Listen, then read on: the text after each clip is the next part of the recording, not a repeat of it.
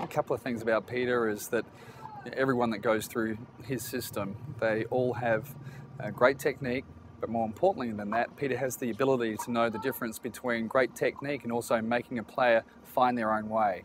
And everyone has a different way of hitting a forehand and a backhand, and whilst Peter always teaches the right way to do it, he doesn't stop them from being a little different. And I think that's really important from a coach's perspective. And every time I got on the court with Peter, you worked as hard as you possibly could.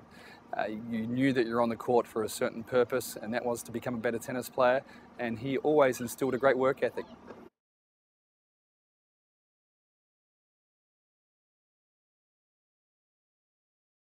I got the opportunity to work hand in hand with Peter for a certain amount of time during Lleyton Hewitt's early period, and I couldn't fault anything that Peter did. You know, I got Lleyton, and technically he was great. He still had some flair about him. He worked extremely hard, and you know the type of person Lleyton Hewitt is, and a lot of those qualities were instilled in him from Peter Smith. So it made my job much easier getting the Lleyton Hewitt that I did than if there were a lot of deficiencies in his game.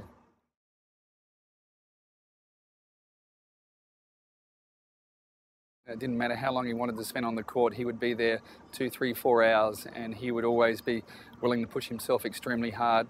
You get that from the type of training that you get as a 10, 11, 12-year-old, and that was the years that he was working really hard with Peter. Technically, he was sound. Nothing wrong with his game at all. He's only a little guy, so certainly working on his serve was a big aspect of that. But his game was pretty well rounded. It was just, for me, teaching him to play tournament tennis, teaching him to have a game that he could bring out against the best players in the world. And from a technical point, and from a flair point, and from a work ethic point, Peter did a great job.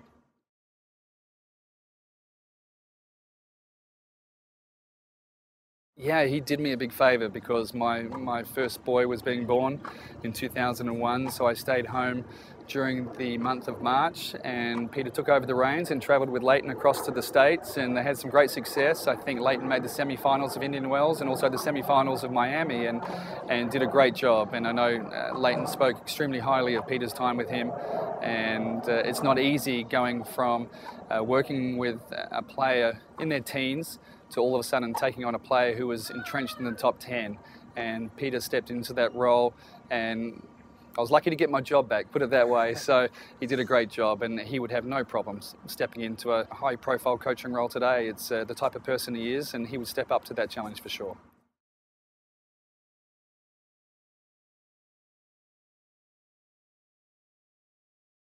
Well, Peter I have a couple of people that I would call my best friends, and one of them lives in Melbourne now, and Todd Viney, and Peter was my other friend that I was extremely close to. So when he died suddenly, it certainly ripped the heart out of myself, and I know it did for Peter Smith as well, and a lot of people here in Adelaide. Now, Peter was a great friend to many people, and I guess, you know, when something like that happens, you sort of have to take stock in your life and what your priorities are, and what's important to you. And obviously, going out there and enjoying life is something that I've tried to do every day, and Peter taught me a lot of great values in the time that he was with us. I know that he and Peter Smith were extremely close as well, and he always spoke extremely highly of Peter Smith, and basically Peter was his coach throughout his whole career. So it's tough to bring memories back to that time, but also whenever I do think of karts, it certainly does bring a smile to my face. So they were great days. We just wish that Peter was still here with us.